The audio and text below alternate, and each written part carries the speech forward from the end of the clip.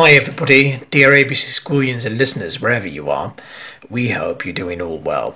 This is the first episode of a podcast called Natural, designed for intermediate learners and above. Natural refers to the way native speakers speak in relaxed everyday situations. In each episode of the podcast, we'll be looking at 6 random expressions or vocabulary items before you put them in meaningful contexts. Most of the expressions we'll be working on are used in both British and American English, but some are exclusively British.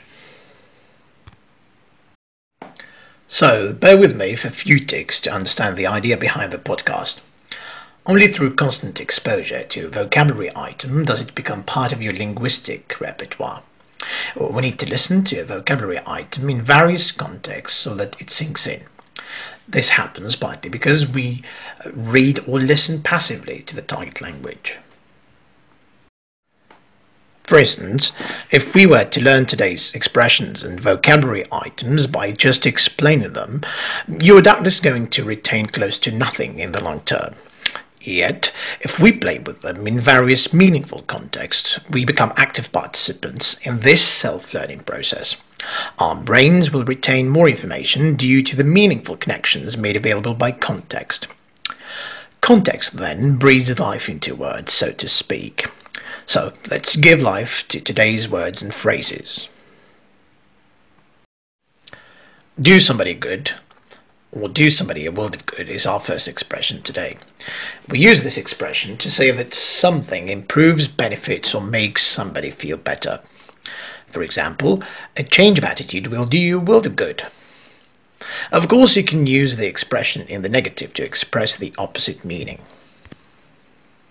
Moving on to our second expression, which is to pick yourself up and dust yourself off. This one is used to talk about the way somebody recovers from a personal crisis and comes back stronger. For example, I wish my brother would pick himself up, dust himself off, and pursue his dream once again. Our third expression on the list is game changer, which originated in the context of sports to refer to a hit, a goal, or any event that changes the course of the game. For example, Salah's second goal was a game changer. Now, the expression can be used to talk about any event that makes you change the way you act, think, or look at things. For instance, joining the reading club was a real game changer for Elizabeth because that's where she developed her passion for writing. Something works out for somebody is our fourth expression. We use this one to talk about something that goes as planned or in the right direction. For example, staying up late will not work out for you in the long run. It will rather produce the opposite effect.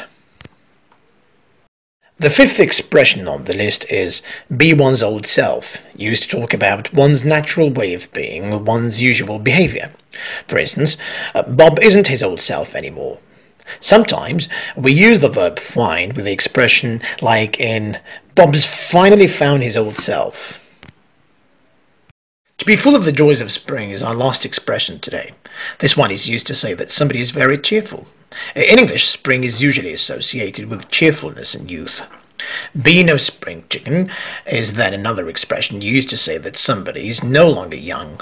For example, my grandma is certainly no spring chicken, but she's full of the joys of spring. Learning today's expressions in isolation won't do you much good. So let's put them in a meaningful context. The following dialogue between Bob and Oliver revolves around the theme of establishing a new business. Themes are very important because they are the glue that make the expressions stick in meaningful and, most importantly, memorable situations.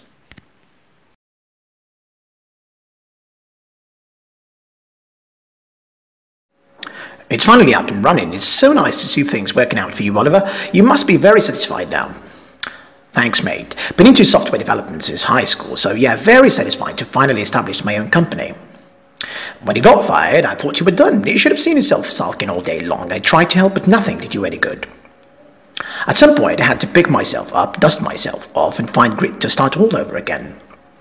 You do seem more like your old self now. Every cloud has a silver lining, I guess. Getting fired has turned out to be a game changer. Ups and downs, you know how it is, but one should never give up. Anyway, glad to see you full of the joys of spring. See you around, Oliver. Try to use today's expressions in situations of your own. Well, that's all from us now. Stay tuned for more episodes.